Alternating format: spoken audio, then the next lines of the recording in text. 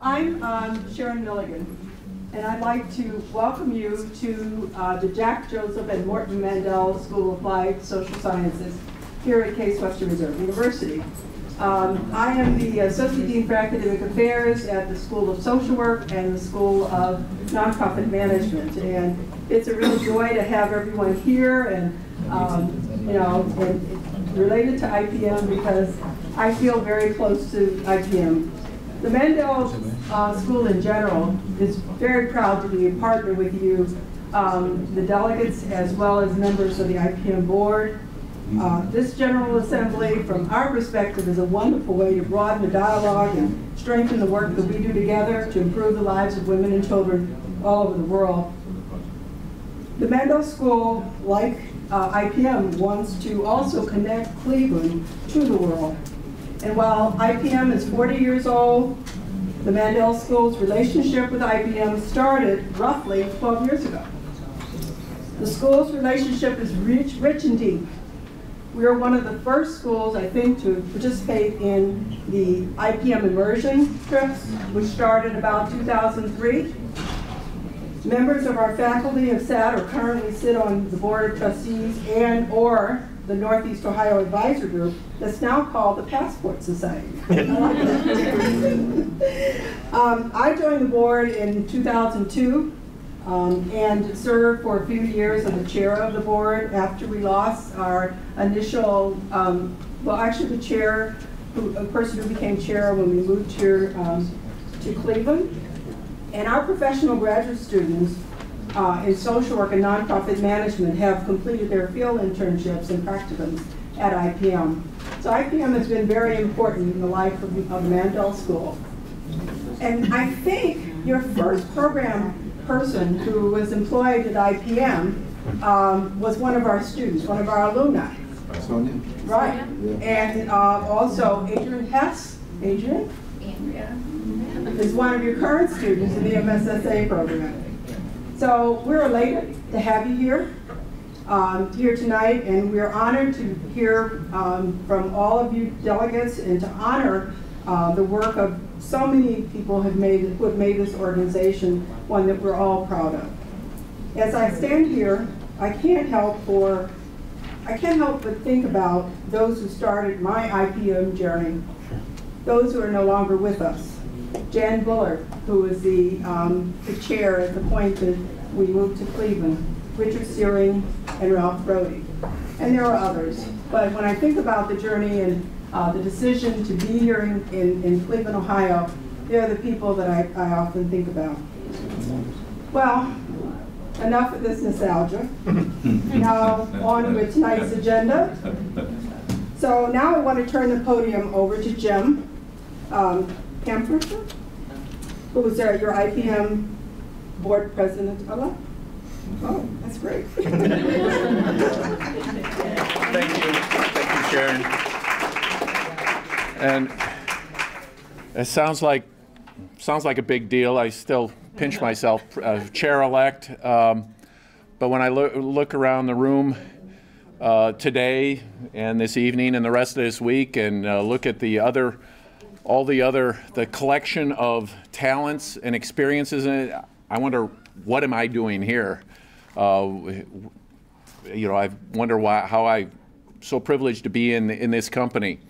And the person I'm introducing tonight certainly is at the peak of that. Someone I do not know well, but want to know well, want to hear what he has to say tonight, and beyond tonight, I hope to learn much more from him. I studied economics once upon a time, even thought I might end up in academia once upon a time, but when I studied economics, economics was, from most of the economics I studied, it was about scarcity and allocating scarce resources, what I remember being drilled into me, and certainly it was about profit and maximizing profit. Jay Friedlander has a little different take on things, or if not a completely different take on things, certainly has added a lot to that. Jay is the Sharpe-McNally Chair of Green and Socially Responsible Business at the College of the Atlantic, another place I'd like to learn more about. Sounds very interesting to me. He, in addition to working with a sustainable business program there, has created something that I have a feeling we'll hear more about, something called the abundance cycle, which I remember somebody else talking, I can't remember what, in the context of IPM, talked about IPM as this web of relationships. And I thought about web, and then I'm paging through the cycle of abundance stuff, and that looked like a web too. So I think there's some overlap there.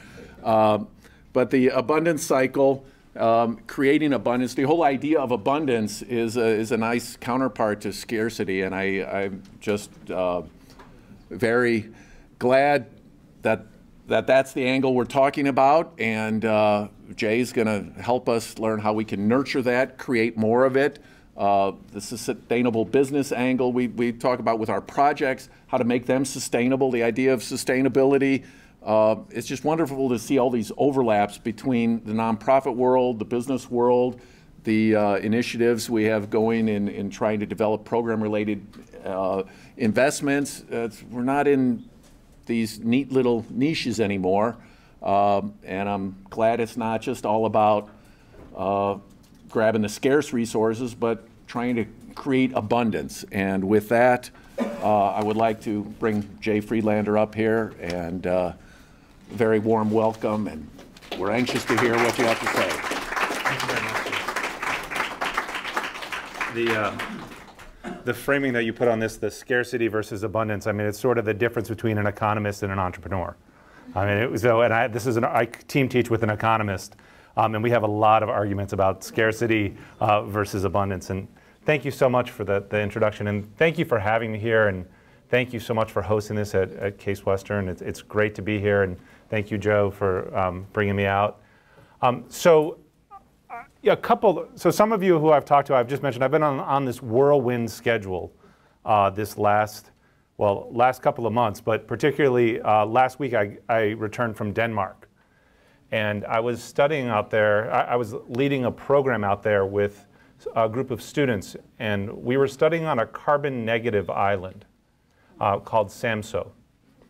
This island produces more renewable energy than it consumes, and it exports the rest to the mainland. They use a combination of wind, solar, biomass, and conservation. And they did this roughly 10 years ago. As we were going back, and we were on the ferry, and I was standing out there, and we're on this enormous car ferry heading back to the mainland. And I was standing out there with one of the students that we had. We had about 15 students with us from College of the Atlantic, and also we had people with us who live on the outer islands of Maine. So islands that are not connected by a bridge or a causeway or anything like that, who are all struggling because their cost of energy is so high. And so I asked this student, you know, how was it? Like, was it worth it to spend 3 weeks of your life on this island? What did you learn? And he looked over at me, and he kind of paused for a minute. And he said, you know, before this trip, I thought the problem was about technology. I thought we needed to invent the newest, best technology, and that's what I was going to do. And he said, after being there, what I realized is when you talk about climate change and global warming, it's a social problem. If I can paraphrase what he's saying, it's a problem of perspective, right? And what do you see out there? And once you change your perspective and you're able to see new things, suddenly the possibilities really can know no bounds. And so that's what I want to talk to you about tonight in this whole idea of creating abundance. So for those of you who aren't familiar with this, does anyone here know about the business model canvas? Has anyone seen it? So if you were a business student here and you had just gotten your MBA or you were in a startup company, this is all the rage. It allows you to chart out the entire business on one sheet of paper, right? And here you can talk about your customers, your relationships, the channels, what is your value proposition, as well as how you fulfill that with these activities over here, and your costs and your revenues, right? It is designed to implement, right? Go fast, make things happen, and it's being used in startups all over the world right now. Now, the problem with this is it doesn't really stop and ask you, where are you going? And what are you doing? What is the direction that you're headed in? And now, just to kind of illustrate this point, I'm gonna show you a little movie here with Biscuit, the sleepwalking dog, who will demonstrate what happens when you do not understand the direction that you're heading in. And there are certainly consequences.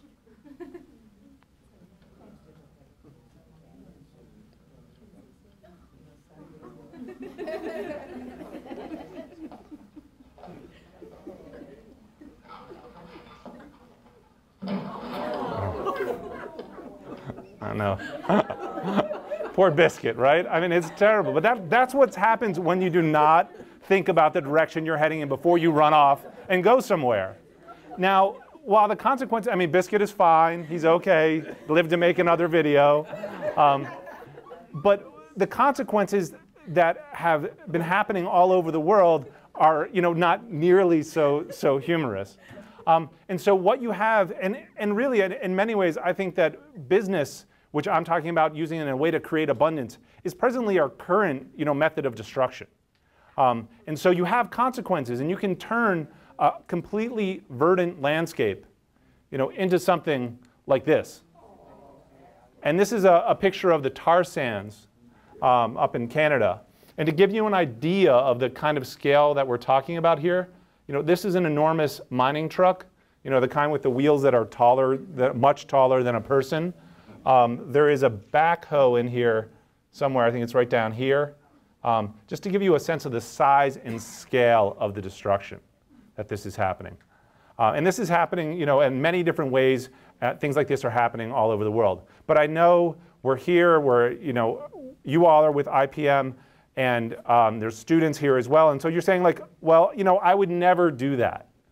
And so the question that I have for you, though, is, are you maximizing your impact? Are you really looking at ways you can redefine pathways and make things happen on a bigger scale and mend some of this damage that has been happening out there in the world?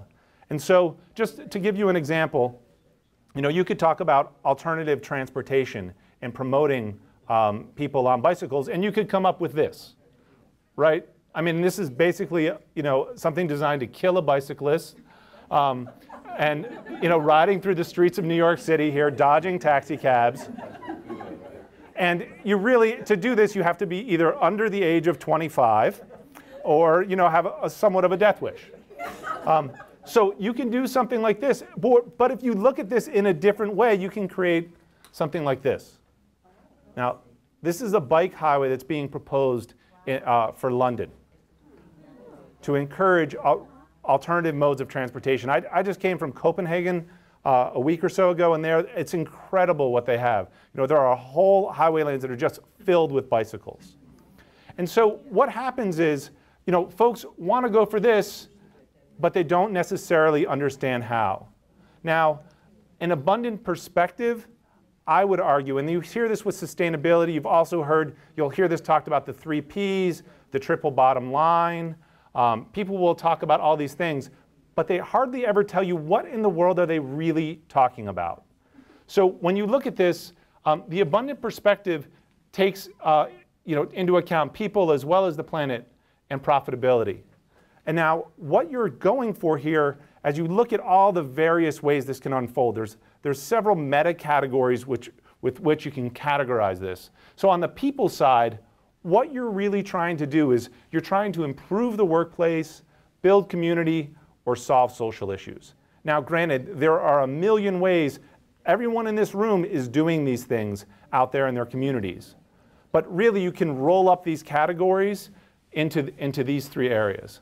On the planet side, what you're talking about is either reducing waste, which we make an enormous amount of, using waste as a resource, and we'll talk more about that later, or regenerating natural capital, figuring out ways, similar to an organic farmer, that having the activities that you're doing are actually enriching the soil or the planet as part of what is going on.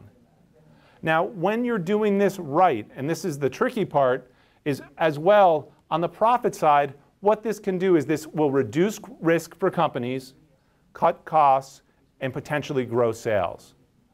Now, the idea here, when this is working well, all three of these things are acting in a virtuous cycle, right? And I'll show you some examples of what I'm talking about in just a minute, but so things that you are doing to improve the workplace are also helping you either reduce risk, cut costs, improve profitability, or reducing waste, etc. Now, when you start looking at all the activities that you're doing through this lens, it provides a new perspective. And what I'm trying to do here, and this piece I talked to you about earlier about with perspective, is you want to be able to have multiple conversations, right? You want to be able to have a conversation with an activist and talk about the things that you're doing maybe over here or over here, but you also want to be able to talk to someone in the business community and explain to them, well, no, these things, it's not a zero-sum game. It's not that if you help people out, you're automatically hurting your company. It's in fact that these things can all work together and enhance the whole picture. And we don't have time for it in this talk, but there's lots of studies that show that companies that are out there that consider all the stakeholders actually far outperform their peers. And I should also just mention, when I'm talking about companies or enterprises, I am talking about for-profit, nonprofit, small enterprises, large scalable companies. I'm using that term to encompass all of those things. And certainly many people in the nonprofit sector, the nonprofits that I've worked in at least, and many others, they're always struggling to figure out business model, funding, and could use some of these tools. And likewise, the for-profit companies need to be listening to the folks in the nonprofit sector because they're identifying the problems, which if you flip them around are also huge opportunities that are out there. But we'll talk more about that in a minute. So the idea is you're running everything through this perspective. Everybody with me so far? We're doing all right? All right. So here is, if you break down any organization, you can basically have these 6 pieces here. And Jim was talking before about the webs, and you'll see how this all comes together. So let me just explain to you what happens here. Every organization, again, for-profit, nonprofit, large or small, has different competitive strengths. They have different things that they do really well. So here on the inbound is you are receiving goods, operations, you are turning goods or services into something, you are distributing them out here into outbound, so you're getting them out there to your clients. You have some kind of marketing program or raising awareness about what you're trying to do. You most likely provide some sort of service after you're in a community or you have a product. And one thing that we've added in here is unsold production. Previously, when people have looked at this model, which was called a value chain, it was a linear model. And so you did not consider unsold production. And most people call this waste. But if you start thinking about this as things you're producing but not selling, it kind of changes the whole equation around. Now, if you look at this on the larger scale, where you're tying all these pieces together, this is what this looks like. So you have all these aspects of the business right here, and you are looking at them on their environmental as well as social and profit performance on each of these levels. Now keep in mind, if you stop for a moment and think about your organization, you don't do all of these things really well. You probably do 1 or at most 2 of them really well. All right? And so those are your areas of competitive strength. But what you need to be doing is running all those areas through that abundant perspective to figure out where new opportunities lie. And so when you break this down, this is a simpler version of the abundance cycle. So now I'm going to take you through this with companies from industrial giants to startups to nonprofits, so you get an idea of how companies can apply this. So let's just look at GE. Thank you. Yeah, that's great. The GE has an eco-imagination division, and which all they do is they produce products and services designed to lower energy costs, are for renewable energy and other things. And you'll notice up here, there are some symbols up here, and we'll talk about these in a little bit. These are different tactics that companies or nonprofits are using, and I'll get to those. So in GE, as I was talking about, they produce windmills and other things. To give you an idea of the size and scale of this, is they've had $160 billion in sales. When you hear the people from GE talking, and I know you'll love this line, they talk about green is green. When you are saving people money, it also makes for good sales opportunities. And so this division of GE alone, if it was a standalone company, this would be a Fortune 150 company. Just to give you, again, a sense of the size and scale. Now, while they've been in operation, and even though they've produced $160 billion in additional sales, they've reduced their gross greenhouse gas emissions by 32%. So that is not emissions per dollar sold. That is net greenhouse gas emissions. Right? So even though they're selling more, they're using a lot less resources. So that's great for GE, and they're an enormous multinational company. Let's look at a different level. I'm sure you're all familiar with Grameen Bank, right? And Muhammad Yunus, Nobel Peace Prize winner, the father of micro-lending, arguably. Now, Grameen, what they did is they revolutionized the outbound of banking, right? They figured out a new way to get the goods and the service of banking distributed out there to people and loaned in incredibly small amounts. Now, they've loaned over $11 billion. Well, they've loaned $11 billion, but they've probably launched an industry that's done over $100 billion. But it is incredible. They've had 8.3 million clients, including the poorest of the poor, and they've been profitable all but 3 years since their founding. They have a 97% repayment rate. Now, for those of you who are from the US, and you think back to the mortgage crisis, where we were supposedly the most credit-worthy people in the entire world, and we're having double-digit default rates. And here you have Grameen Bank loaning to the poorest of the poor, the uncredit-worthy, and they have a 97% repayment rate. It really makes you stop and take pause. And here you can see they were dealing mainly with micro-enterprise, which is this symbol right here, as well as the base of the pyramid, which we'll talk about in a minute. Now, one of the most exciting areas that's happening is what they call the collaborative economy. And what this is companies that are selling solutions to your problems versus selling you a product. So what Sunrun does is they will pay the upfront cost to put solar panels on your house or your office, and then you will pay them back over time, and they'll make their profit that way, and they'll provide you with the upfront capital. This model is being used in everything from solar panels to textbooks to if you get your movies off of Netflix, they're using this model. And it's also being used in development work. There's a company called Village Infrastructure that's using the same, what they call a power purchase agreement, the same model, but in rural villages.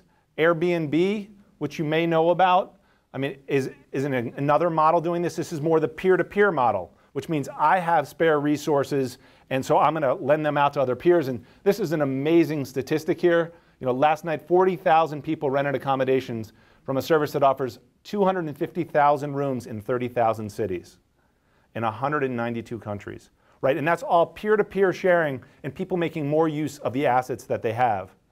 Now, to give you an idea of how powerful this model is, have you all heard of Uber? Mm-hmm. All right. So Uber,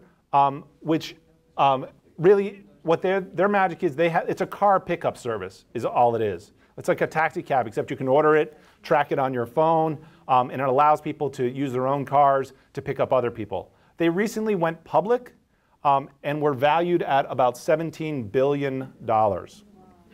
Now, you can see here, it's kind of tough to see here, that was slightly above United Airlines, Alcoa Aluminum, Sony, Harley-Davidson, Hertz, Whirlpool's way down here at only $11 billion. So Hertz, the car rental company.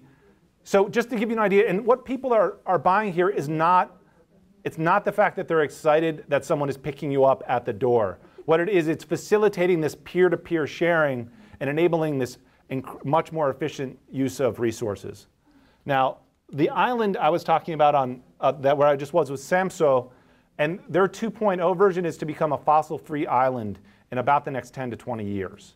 And so they want to get rid of all fossil fuels on the island. And the incredible thing about Samso is they have done this through crowdsourcing and crowd sharing, and so local community investment is what's driving all of the upgrades in renewable energy and other things. And they're also doing things like they have a district heating plant. So for those of you who live in the US and have a boiler in your basement that you're feeding fossil fuels, what they've done on SAMSO is they have one heating plant that feeds the whole town. And they power that with agricultural waste from the farms. And so instead of the money going offshore, it's going back into their local community to support the farmers and other people in agriculture who would otherwise just be composting that waste. So I mean, it's really an incredible story.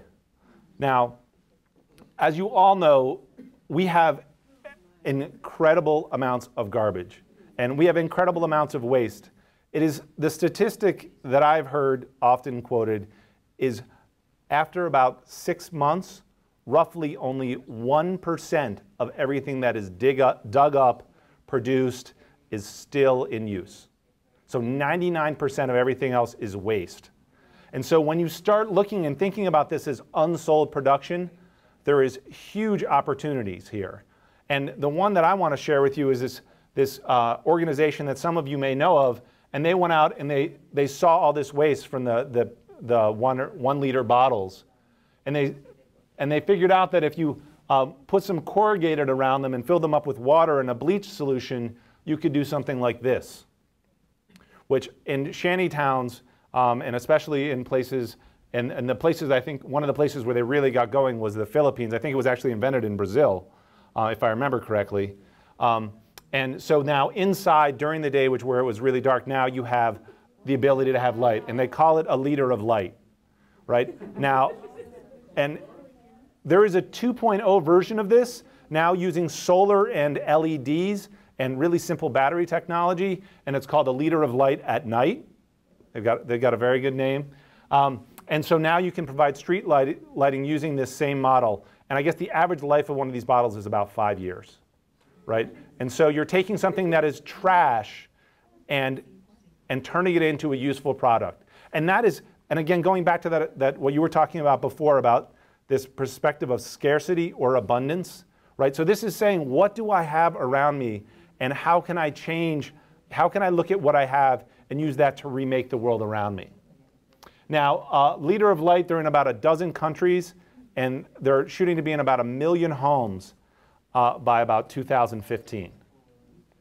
So I just want to move over here quickly, and so you've seen a lot of these little symbols here, and I want to talk to you about these tactics. So what these tactics are, these are specific tactics that companies can use. So we talked about, we had that hexagon, right, and you had your competitive strength. And these are tactics that you can, any company or organization, for-profit, nonprofit, can use to start thinking about how can I recreate what I'm doing. And to give you an idea of how powerful this is, I looked at the auto industry, okay, just to give you a sense of size and scale of the auto industry. And you would think, like, that industry is not known for, you know, quick, rapid changes, right? It's really expensive to operate. If you combine the sales of the 5 largest auto companies, it would be the 20th largest economy on the planet. Okay, that's the 5 largest auto companies. They would be in the G20. It's about a $2.5 trillion industry. And so what I wanted to see was, could you do this kind of thing? Would this idea of abundance, could it happen in such a huge industry where you have gigantic competitive barriers? And what you see is that people are figuring this out in bits and pieces all over the world. So this tactic here, waste is food. So this is taking your unsold production and using it as a resource, like we saw with the Liter of Light. People are doing this. There's a whole movement around vehicle to grid, where you have solar panels or renewable energy charging car batteries that then can also act as a stabilizer for the grid. In the US, if you added up all the storage capacity of all the car batteries, it's actually bigger than the grid. The sharing economy we talked about, and so you have company like Relay Rides, where you have peer-to-peer sharing, and I can rent you my car on a short-term basis. The idea of radical resource productivity, getting more by using less. This is a truck from, of all people, Walmart. Walmart has an abominable social record, but they are doing some incredible things on the environmental side simply because they understand it saves them money. They're doing it from sort of a pure, the purest kind of, this helps my business because I save money. And this is a new truck that they've designed that will save them millions of dollars in fuel costs. They're also doing this with LEDs in their stores, redesigning packaging, and a whole lot of other things. Building natural capital. This is actually a former student of mine, Nick Harris, who's getting his PhD at Berkeley. And when he was at College of the Atlantic, we have an enterprise incubator there for sustainable enterprises. And he was in there, and he started this company called Gourmet Butanol. The idea was, we live on an island, right? The college is located on Mount Desert Island, which is connected by a causeway to the mainland. But what we do with our trash is we truck it all up into the middle of Maine where they burn it in an incinerator. Now, it does not make a whole lot of sense to take organic waste like food waste, which is mostly water, right, and take that off and burn it. So Nick started developing this process to turn food waste into compost and to a fuel called butanol. And he started this at COA, and now he's getting his PhD at Berkeley, continuing to work on this process. We also talked about the bike highway in London, and this idea that through your enterprise, you can actually not only be not a negative, you can actually restore natural capital. Biomimicry is another huge thing. And the idea here is that you look to nature to solve the problems that you're looking at, because nature has been looking at this for millions of years, right? Or actually much, much longer than that. And so here you have the bullet train in Japan, which was actually inspired by a hummingbird's beak. If any of you have Velcro on a jacket, that was inspired by birds. Or in wind turbines, they're looking at whale fins and how the whales go through the water, and to use that to help them to design more efficient wind turbines. On the solutions economy side, there are companies like this company makes these little pod cars, which are in about 4 or 5 places in the US and internationally. In the United Arab Emirates, there's one in South Korea as well, where you can just get in the car and it'll take you to where you need to go versus owning a car. On the micro enterprise side, this is a company called Clean Engines that's in the Philippines, and they're trying to tackle the pollution problem from motorcycles and also making the motorcycles much more efficient, so people with small businesses can, 1, afford to retrofit their motorcycle, and 2, spend a lot less money on fuel, and 3, have it improve their health. At the base of the pyramid, companies like Tata are experimenting with a compressed air car that families can afford in India, and that project seems to be a little touch and go at the moment.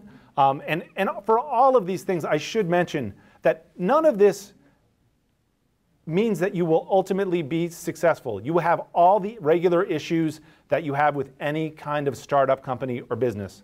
This is not a panacea. You will have to make difficult choices, but these are ways that you can move forward. On the crowding, Fiat launched this car called the Mio. It's a completely crowdsourced car that they designed. There are new entities forming, so new kinds of business, be they cooperatives or B Corps or public-private partnerships, like that produced this streetcar in Oregon, which it reestablished this business for trolley cars in Portland, Oregon.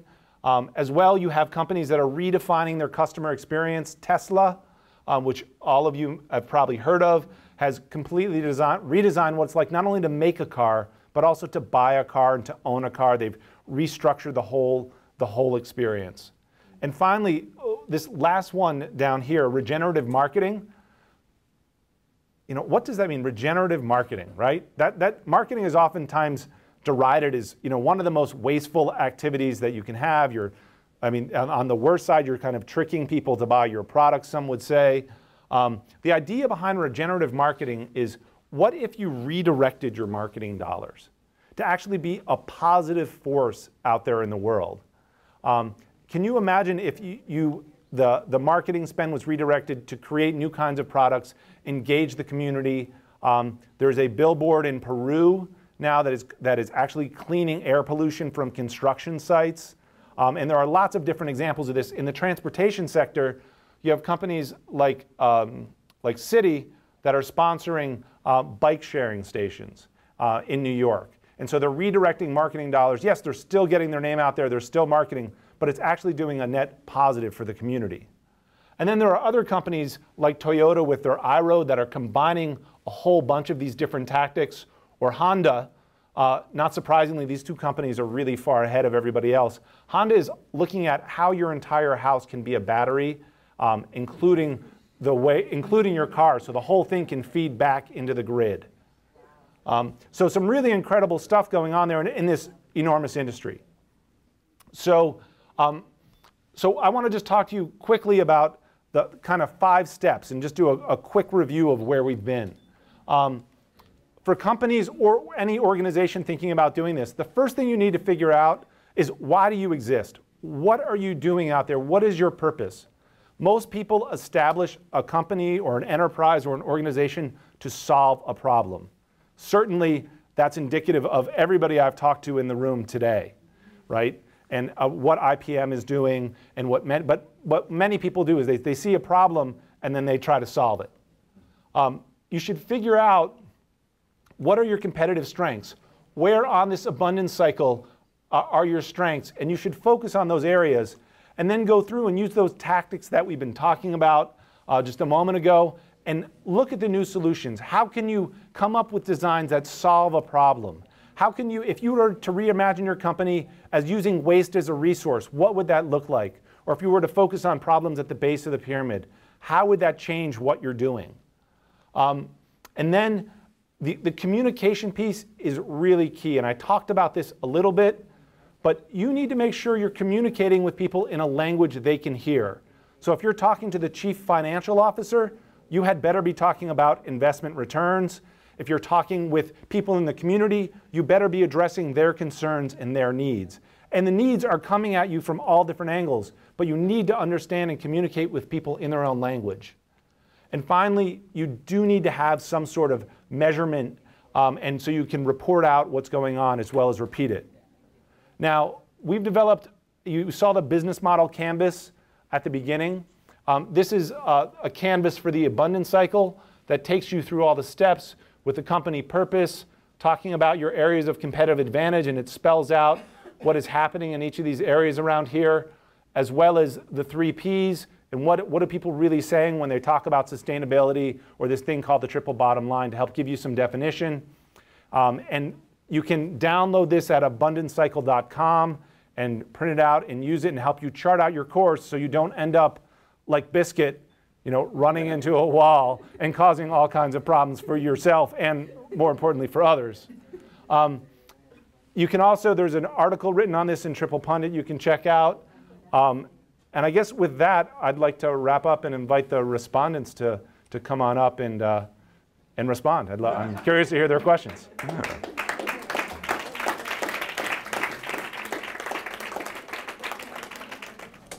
So I am introducing about our work. I am coming from India, and I am representing Pochabhai Foundation. So Pochabhai Foundation was born out of inspiration and motivation of Pochabhai, who sacrificed his life for his Dalit community on 25th January 1986. It is a local level voluntary organization formed by like-minded individual, professional and committed social worker.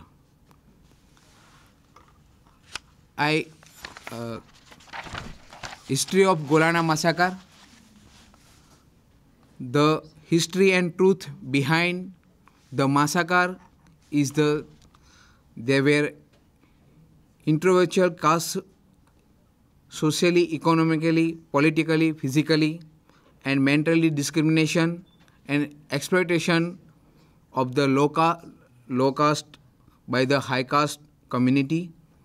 Dalit were economically, socially, and politically deprived, backward, and vulnerable.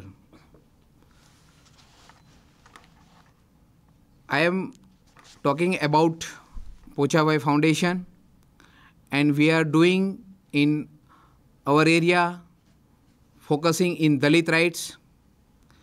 But I say you doing only rights-based activities, so you are in community, you are not give you not give justice. So we have started right-based activities and economical activities. So we have formation, youth groups, women groups, and we have started many economical activities. In our women's, we have started that sewing classes because they teach the tailoring course. We have give training, so then they got earn for work and got earn for their village. We have started beauty parlor courses because in villages they have no beauty parlor, and that women then not go to cities area because they are far away, and women are basically they are a poor community. So we have teach the girls for beauty parlors, so they establish their own small, they are working in their own house and they earn some money for their own. So we have started computer center for our youth and girls also. We give training to computer literacy so that they got good job in companies and other offices. And also we have to teach our community, because our community is a farmers. Their occupation is farming. So we have give training to organic farming. We have give training to making organic manure, organic pesticides, and how to do organic farming. And then we have to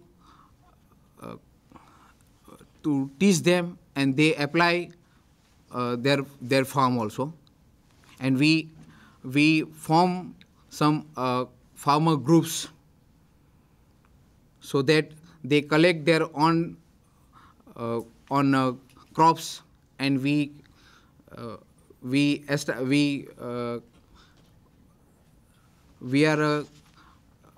in one village. They are collecting the crops, and then we sell, because they get good price on their crops. So another, we have started working in our tribal area. They are local healers, and they are making medicines like diabetes, jaundice, kidney stone, and many diseases for body. So they are collect herbs in forest area. We have cultivate many herbs in their own field, on boundary, and they making good medicines. So we are helping to marketing their medicines. We are helping to that we are not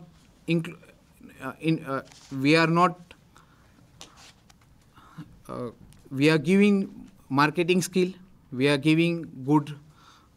They are packaging and all that. They are like good, so that marketing is upgraded.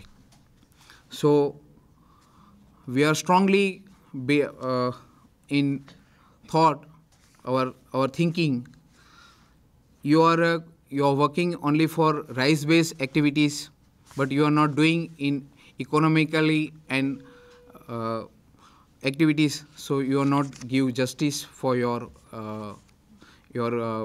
community.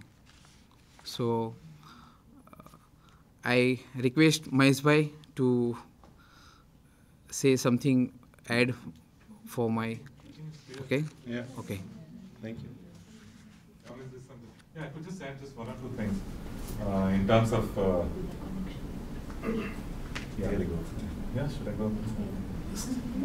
Sorry. Just the reason why we are looking at this connection with the presentation that was done by you and this is the point that we are trying to make, that commerce and concern can merge together, and they need to merge. And this is something that I constantly engage human rights groups with. It's not enough to just talk about rights-based groups, but we need to learn how, especially if you're discussing with socially and economically backward groups, how do you become part of the market and compete with businesses? So one thing is value-based, something that I want to add to what you had already presented earlier. The other thing is, like, it's not enough to talk about microcredit. We have to put it into a socio-economic context as far as IPM is concerned, as far as our partners is concerned. So I think it's a good dialogue process between business, commerce, and industry and groups like us. I think that is the meeting point, and we need to build this further. And I don't want to take away from what he's saying, but just to add to that, even if you talk about microcredit, who does it actually benefit? How does it benefit? These are areas that we need to explore a little bit. Yeah. And the reason is this, I mean, the reason why we started conversing on this economic activities is that like Grameen Bank, we have other credit groups in India, and I personally, me and my family had to rescue 18 children under the age of 15 who were sent to Baroda, which is on the west coast of India, because their parents were agriculture workers on the east coast of India, like Calcutta where Mother Teresa lives, were not able to repay their microcredit loans. So how do you bring about a human face to both rights-based work and to micro-enterprise? Yeah. These are some of the things that I think I'd just like to add and put it into the context. I hope that helped. Absolutely. You still have to think about, like, microcredit's a great example because there's people who've done it really well and there are people who've done it completely exploitatively. So you've got to be thinking about both those sides. And you know, the thing with the profitability piece is the profits are power. And so someone is going to use them, and you would much rather have someone using them to do social good and benefit and having it enrich those organizations so they can do more of that work versus the social organizations be starving all the time and not able to get out, you know, not able to get their mission out. So yeah, it's a great point. Yeah, please. Okay. Well, my name is Rodrigo. I am from Brazil. I work for the struggle for the land, rural agrarian reform, landless, together with Via Campesina, which is an umbrella for peasants' movement around the world, and also on a big coalition nowadays in Brazil regarding to the mining issues.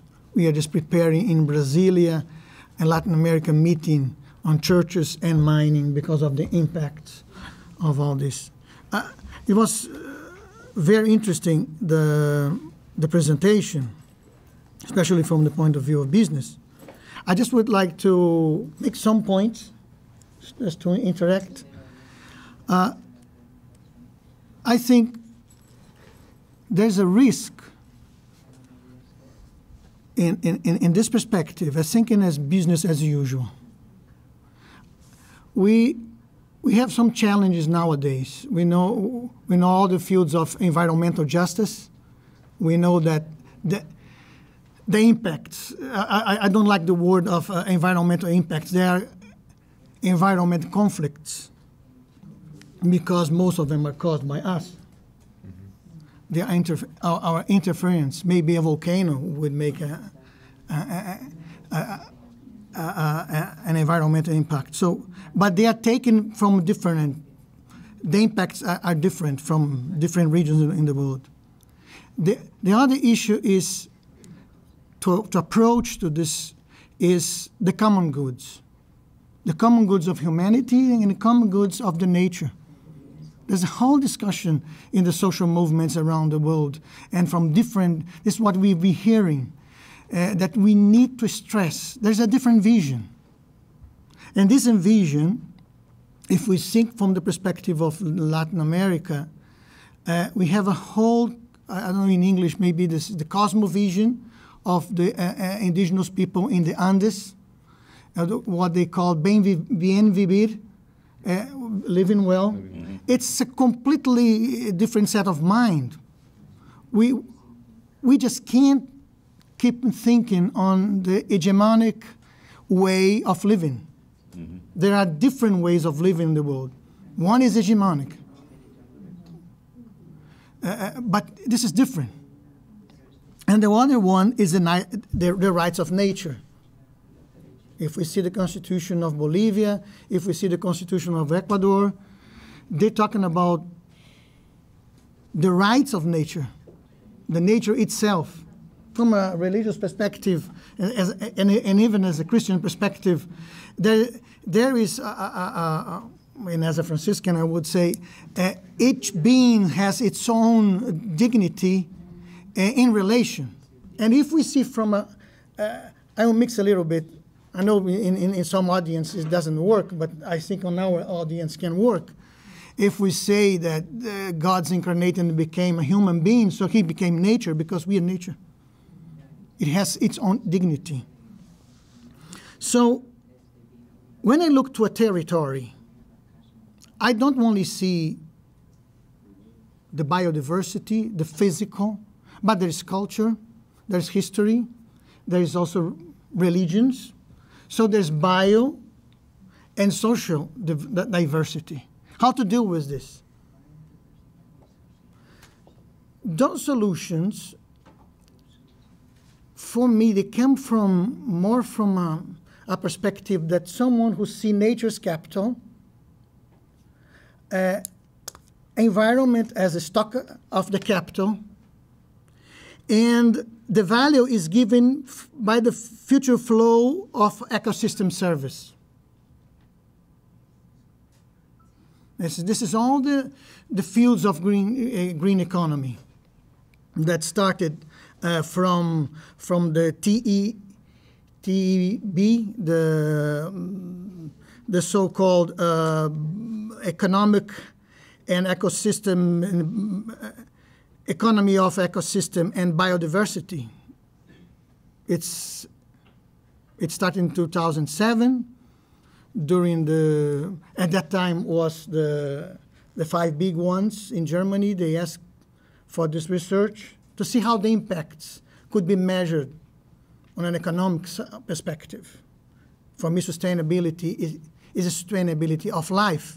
We're going to find the place of economy inside. But life is the first. And then we see that they started talking about living beings and the relations, interactions in between and the environment, which we live, those interactions with all the organisms and then in the environment. And they started talking about services and measuring and put value. And then we have all the market of carbon credits, which for me just produced 2 types of new property titles. It's the titles of the carbon that was retained and from the forest that is immobilized. And those who are living there. Just now in the climate change, the last climate change meeting at the UN, they started, but this has come from the 2010, as a vision of climate smart agriculture. And they're selling it to Africa. This is business. Big companies. Those who are producing climate change are now, climate change became a market. Mm-hmm. A new market. And you can imagine those populations that for hundreds and hundreds of years that have relation with the nature. I'm thinking on small farming, family farming. Mm-hmm. If you don't have this relation, you lose. Mm-hmm. You have to adapt. Mm-hmm. Mm-hmm. Where I live, it's related to savannas. We have just two seasons, the dry and the rain. So you have to survive with this, and diversity. Because if you lose here, you win here. So it's a completely set of mind. Agriculture is not a package of technology, economy, and industrial inputs, but it's a way of being organized on a territory. It's life. So when I see those, I understand. We have a fear. I have. That something must be changed. And then we keep talking about abundance. What means abundance? Or dignity? Or living well? Abundance, at least on our culture, Western culture, what is it? Growth. And growth and development connected to the economic growth. And this is one of the big issues of the sustainability. Everything towards profit and not towards a solidary economy where you have local development and self-management and solidarity on our activities. Because activities, they can be sharing. I can imagine when we talk about land. We had a big struggle. We had a meeting in 2000 here in Washington because of the so-called market-based land reform. The World Bank invented this with Brazil, exported to South Africa. And can you imagine where the land is communal? So this is a completely, I think what we need is to have a different approach. I know that it doesn't change like this. And that's why I'm not saying this is completely out. This can be a way of doing. But if we don't approach, and I would invite all of you this year in Geneva, we were participating on a huge coalition of NGOs, and then Ecuador passed a request, and we won something extremely important, which is the UN recognized the necessity of an international binding treaty on TNCs, transnational corporations. They were built in what they call the guidance of principles, but this is optional, and this is a kind of self-regulation because you're taking the power of the single states to control. But when you see the impacts and human rights impacts of all those transnational companies and all the issues that we have a huge multinational, Brazilian multinational called Vale for mining, and it's working in Mozambique. And we see all the problems causing there. What we hope is that when they sue Vale, they will sue in Rio de Janeiro. You know, it's just like Chevron, and all the struggle that Ecuador is having. You know, so I think we need to think in these solutions because the machine is working, is moving, but we need to put different approaches and try maybe slowly to overcome and give possibilities for different ways of living and different ways of looking, and don't think them as something that should be at the museums, anthropologists, museums, and everything. Because I think solutions there are, local solutions that can be in chain overcome. Otherwise, we're gonna be keeping, because I don't know if we want to give up some facilities we have. So we always, it's not a technology issue. I understand, and I agree. But most of these are technology. I would disagree with that. I mean, I actually agree with most of what you're saying. Thank you. So, and I actually think that it fits together really well with what I'm saying, yeah. because some of the things you're talking about, the new perspectives, and like the community development piece, local control, all those things are things that companies are doing. And if I had, if we wanted to be here all night, I mean, you could have endless examples of that happening. I mean, one example on SAMSO, that was a community-driven process of local control to remake their world. I also think that what I'm presenting here is not an endorsement of large-scale corporate and industrial capitalism. The one point which I think I do have some issue with is around growth, and I think it's not whether or not you want to grow, but what do you want to grow? What kind of world do you want to see? Because if you have the organizations that you're talking about coming together and those people establishing those businesses, that's growth. If you have indigenous communities taking over their lands and doing something, or a community control of an issue, or a reestablishment of a commons, that's growth. But it's what do you want to grow? I agree with you completely, and I said this in the talk, that right now business is the present agent of destruction. But the question is, can we realign things fast enough so you're considering all those other factors, as well as things that you brought in, which are like what's happening in Bolivia and what's happening in other countries with declarations of rights around nature. I also don't, as a sort of a finer point, I don't necessarily agree on like the classifying ecosystem services. I think people are doing that to be able to communicate with people who only see things in a dollars and cents manner, while the issue is much broader than that and much more philosophical and values-based. But again, I think what's important and what I've seen is you have to be able to communicate on about 75 different levels. And I think what you're presenting here, I wholeheartedly agree with some of those points, if that makes sense. But I appreciate the comments. It's really thought-provoking. Just to finish, when I talk about the ecosystems and the services, when you put a price, someone is going to own. And this is not theory and not philosophy. This is concrete for those who are there. For those who are there. Carbon credits, it's extremely unjust. And there are markets for this. It's in the same logic. Well, and markets aren't the solution for every problem, certainly. Yeah. I mean, we've seen that. I mean, that's an argument that's dead and buried.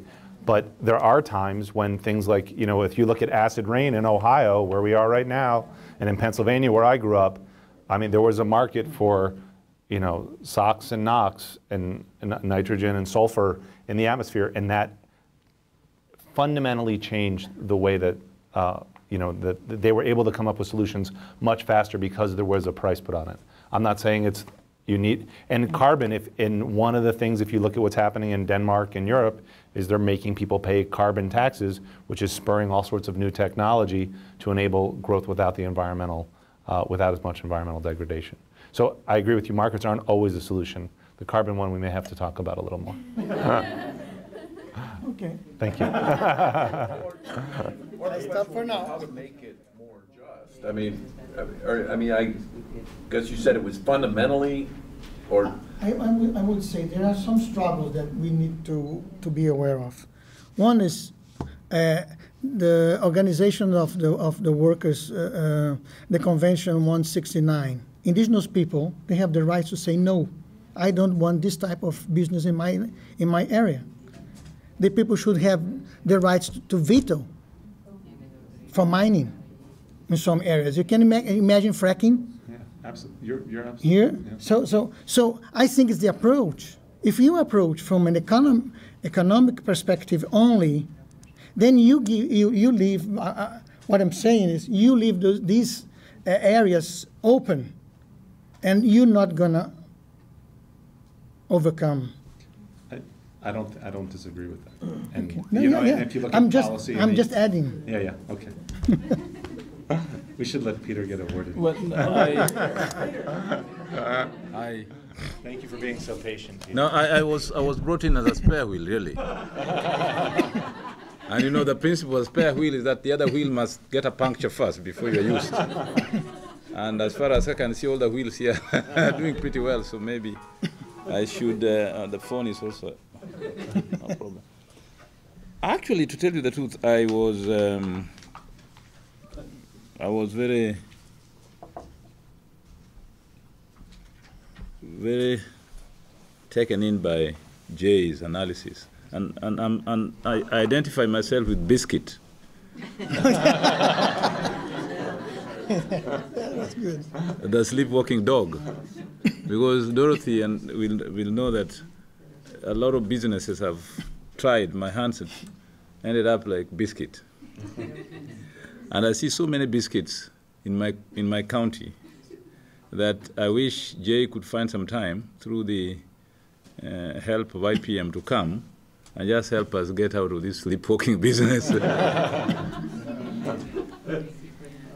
I don't know how many of you have read Hernando de Soto's book, Dead Capital.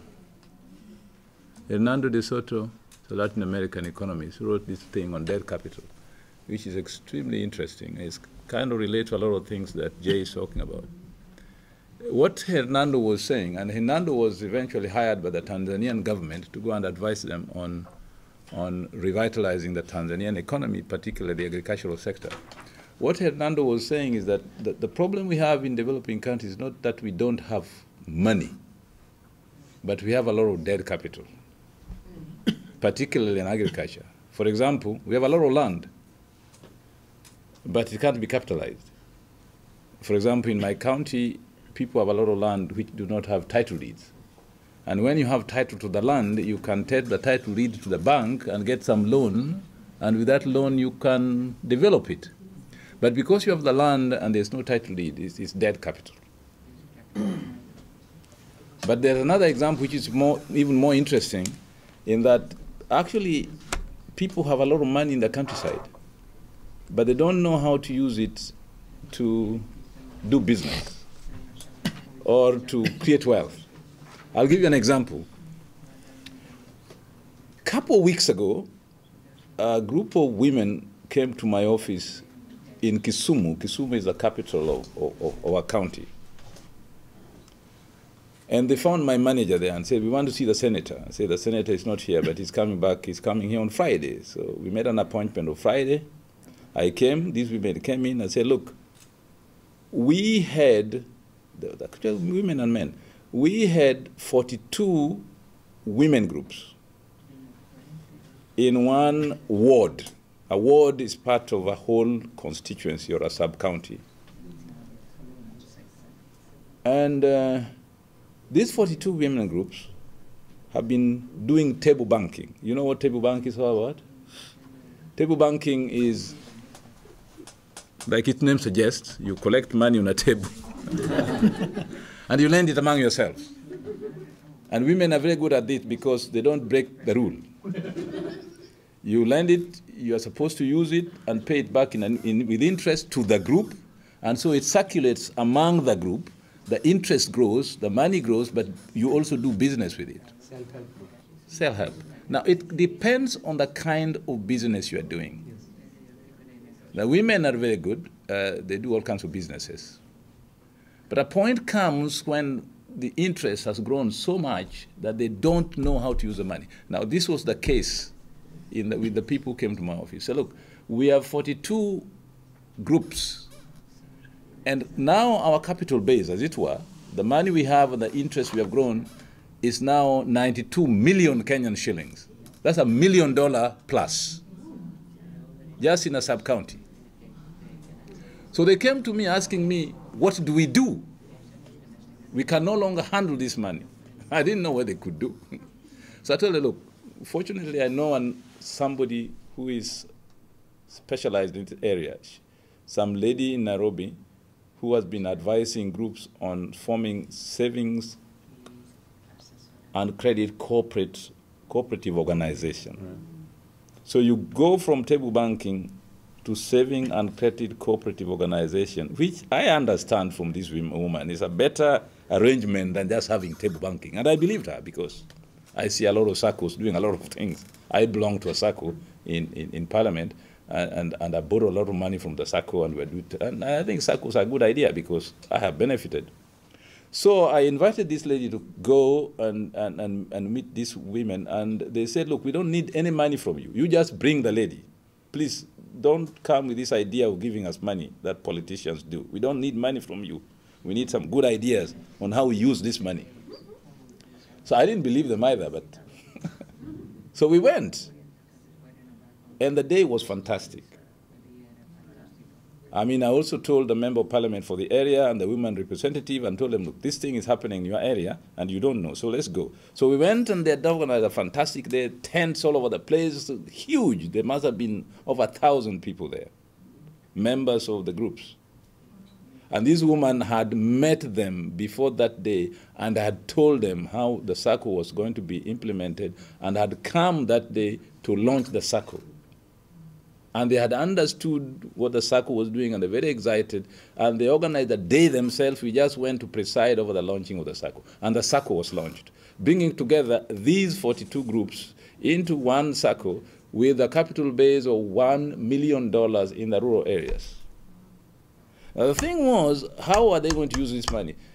Then I went to another SACCO in another part of the country where IPM is working in Machakos. And there the women have decided to get their money and put it into a building, hoping that this building, they will rent the offices and get money from the offices, which may work or may not work, because it depends on what the real estate market is like. So I told this woman, look, what is really the basic problem in this area? The basic problem in this area was always food production and food marketing. For example, we have supermarkets in Kisumu which get vegetables as far away as Limuru. So by the time it comes, it's very expensive. Whereas, as you know, Elaine, there's rich farming area. If only you take the water from the river and you irrigate, you produce a lot of money, not just for domestic consumption, but for export to the Middle East, because you now have an international market in Kisumu. And there's a lot of demand for some agricultural produce in the Middle East and in South Sudan, for that matter. So this woman told them, look, we are not going to go the way of the Machakos women.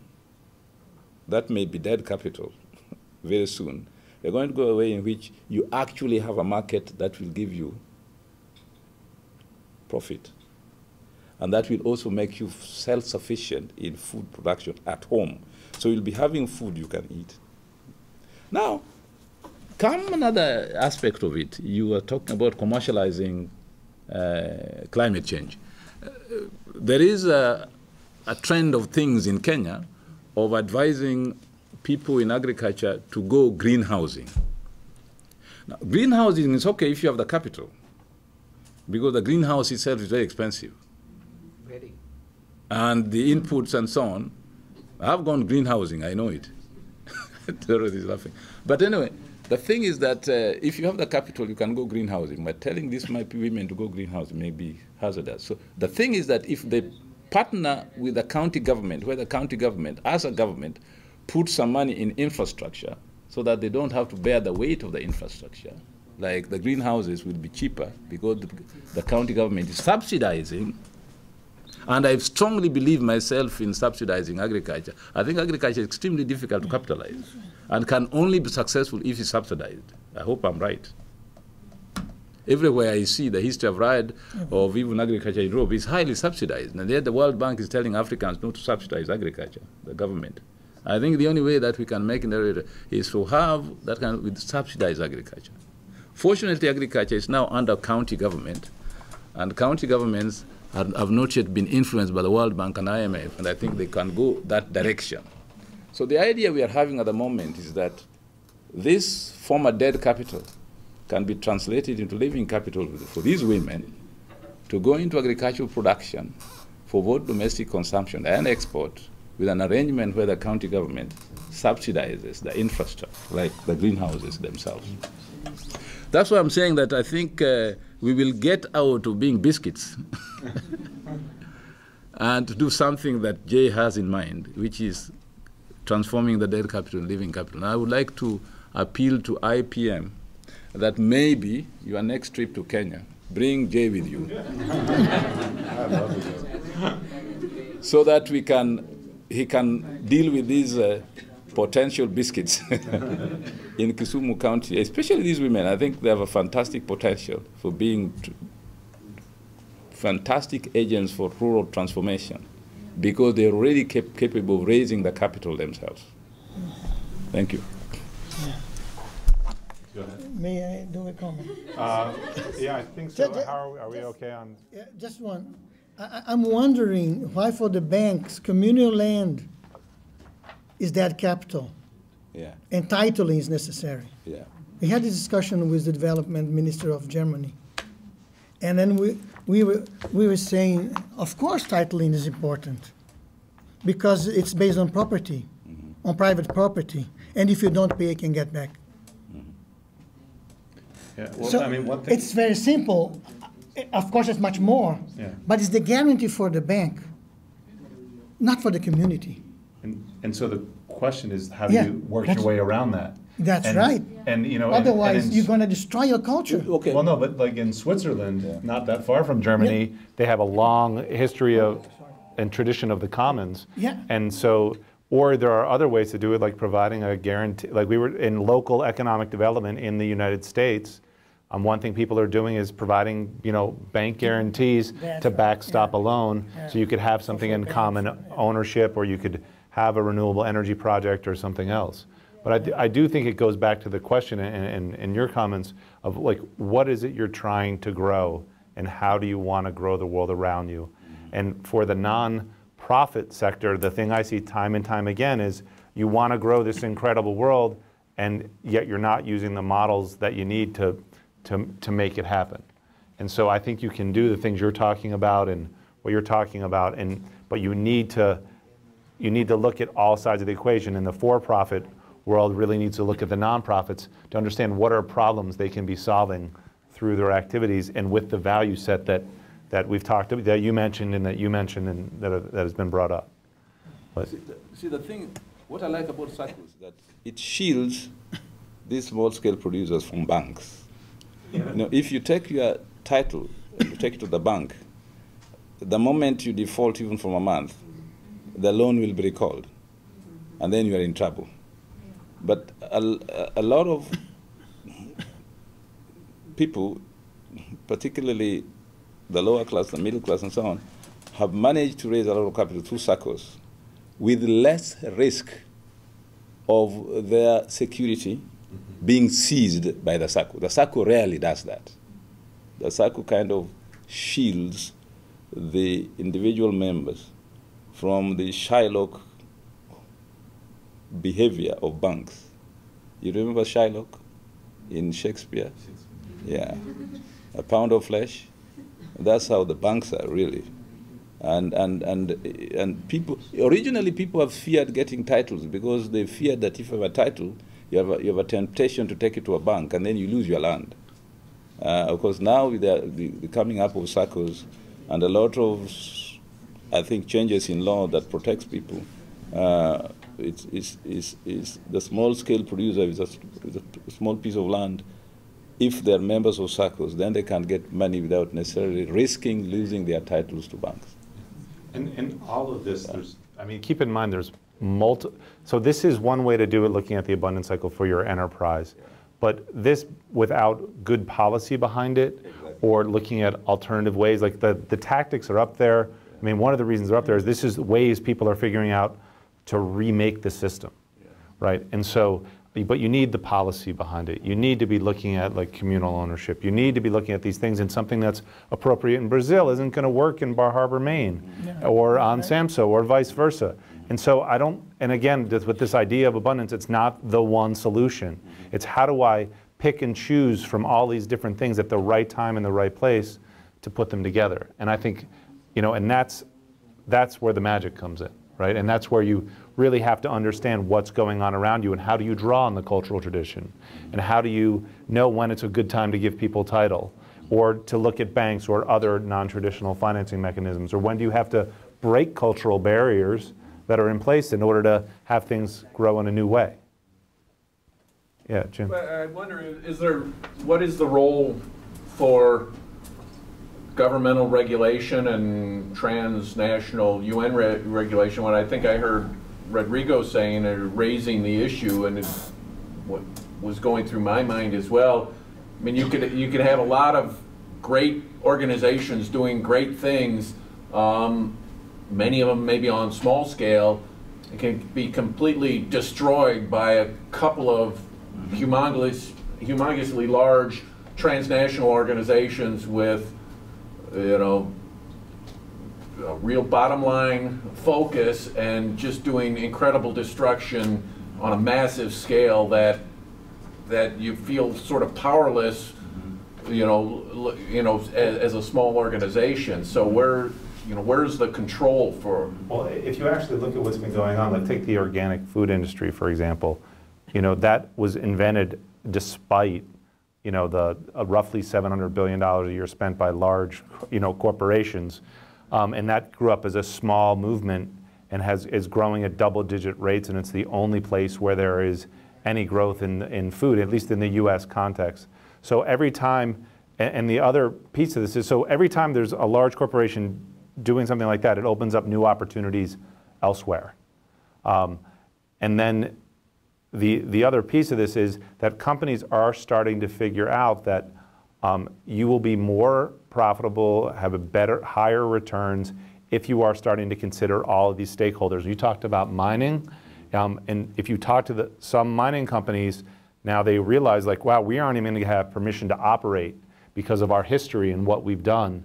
And so they're trying to remake the way they're entering in communities, how they're working with people, because in the future you won't even have a license to operate if you're doing this. If you look at companies like Whole Foods Market in the United States, which is the largest natural and organic retailer, they're the most profitable retailer in the United States versus everybody, including Walmart.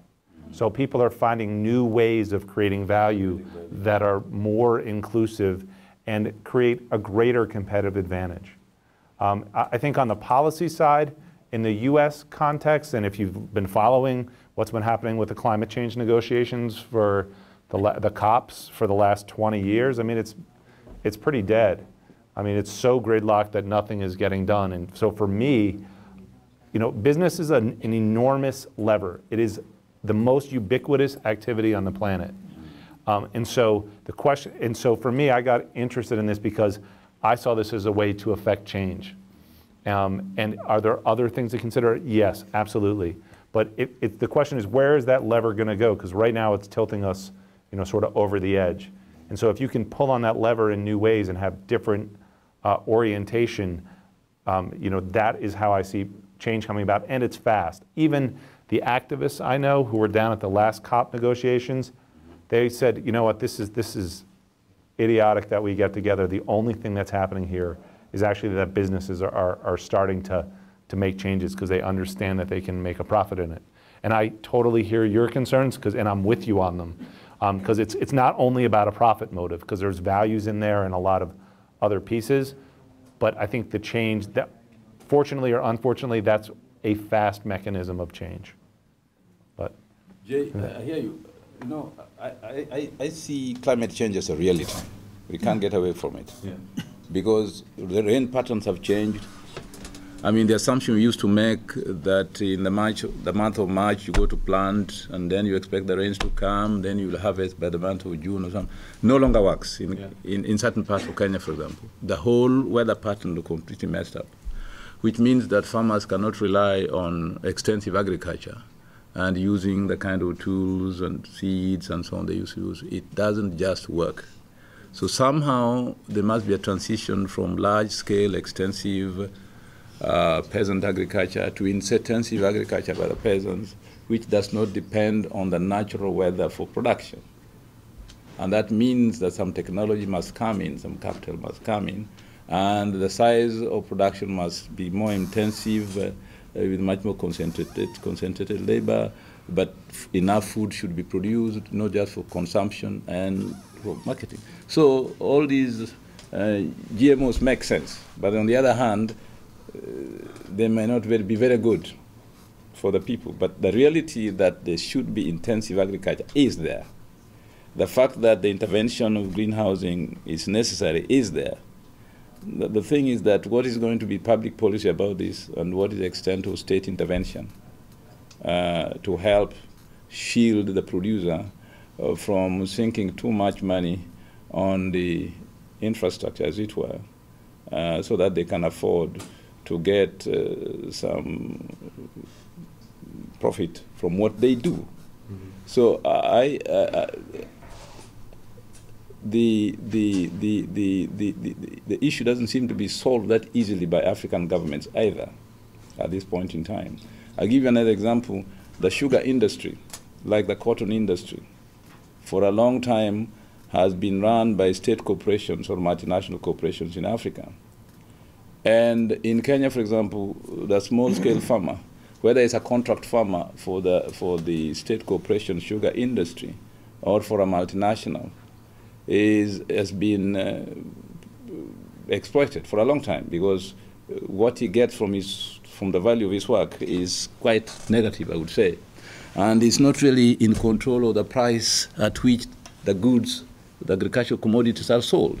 So for years and years, the small-scale farmer has been working for the factory of the state as a proletariat, working at home, really. And now time has come that that relationship needs to be changed, because even if the climate change, the productivities are going even much lower. So the whole structure of agriculture needs to be changed, but you can't abolish the small-scale farmer, because that is the source of his or her livelihood. So there must be an intervention of the state at one level, helping to inject capital and some resources for infrastructure for the small-scale farmer. And there must be a market that gives the small-scale farmer a good enough price for the produce. Now, I don't think, the way I see it from the point of view of our experience in Kenya so far, that a model has been found to the satisfaction of the small-scale farmer. So I don't know how you will help us in this regard. That's a tall order for the end of the night. But I do think, you know, people working at coming up with new models to aid in production or to convert, or to find those new areas of value. Like just two examples, really quickly. In the United States, half of everything that is grown is thrown out. And it's probably, and throughout the rest of the world, it's not that much different. The amount of, so there you have, if you can reduce your waste, you could be growing half as much food, right? So there's one. Number two is agriculture is the largest user of water, and is incredibly inefficient in the way water is distributed. And in some places, and especially in, you know, some of the northern parts of Kenya where it's a little drier, you know, and looking at different ways to have water distributed so you can irrigate with drip irrigation and other things, again, would be a much more efficient process. But there's lots of other ideas out there, I'm sure. And one of them, you know, could be around having good policy to help you do those things. But I see Joe standing at the podium. All right. Go ahead, Rodrigo.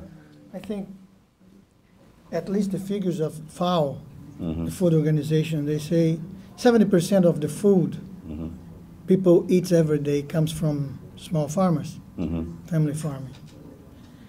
There's a challenge for food security and food sovereignty, because there's two important things. We need to have sufficient food and with quality, but also we need to be owners of the food. When you see the seed market, we think they're seed, but they're food, even if they're poison. But anyway, this is one issue. The other issue is how long will you be adapting to the changes, artificializing more, and when are you going to sit down and discuss what's causing this? The World Business Council made what they called Agenda 2050, and created new markets. you know, I think you know this document. There's a 90 big corporations in the Right. world, and Yeah. in each country they have adapted because they have subsidiaries, Right. and it's all facing how can we adapt to this new situation, and how can we keep doing, you know, our business in and trying to. But I think if we don't discuss, if those, my question is, if those who are producing this are just adapting and asking people to adapt, many countries, they are lowering in food production, in agriculture, but because of what?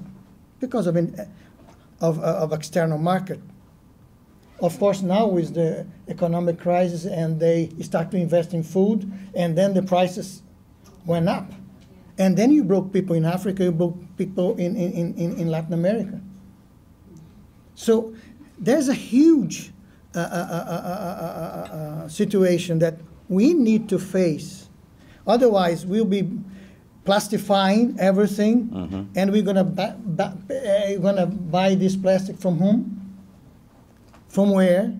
Our seeds, and then when we talk about, I'm not gonna talk about Africa because I'm not from there, but artificialize the environment in Brazil. When you have sun all over the year for the agriculture, you know, and rain, and then I'm going to do artificial rain, and then, which is the cost? And then I finish. I want to, okay. Yeah, and then and the other issue is what happened with those who are doing. That's what I want to stress.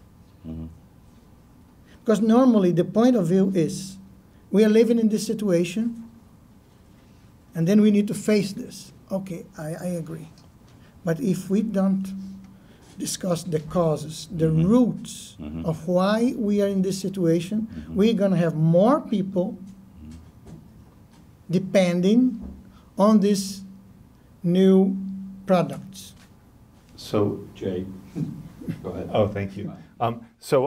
I wish I should, there's a whole longer presentation that goes into some of this, but the short answer to this is I agree with you that those companies that are trying to do the same things, what my feeling is those companies are going to go out of business.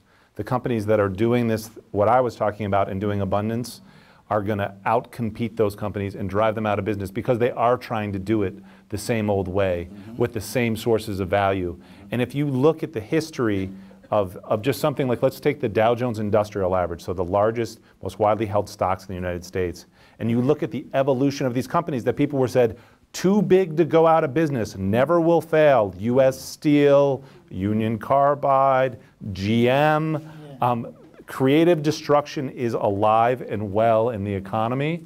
And my feeling is that those companies, the ones that you're talking about, are going to be driven out because they're going to be outcompeted by people who have a broader, more holistic perspective that includes all of these things. And companies who hold the same value set that you hold are the ones that are going to outcompete the others, because this is a more complex model, harder to mimic, harder to imitate, and it helps you find all these new sources of value out of the problems that you see around you. So I agree with you that those companies aren't going to last because they're going to be outcompeted by others who are doing what I'm talking about. So, thank you.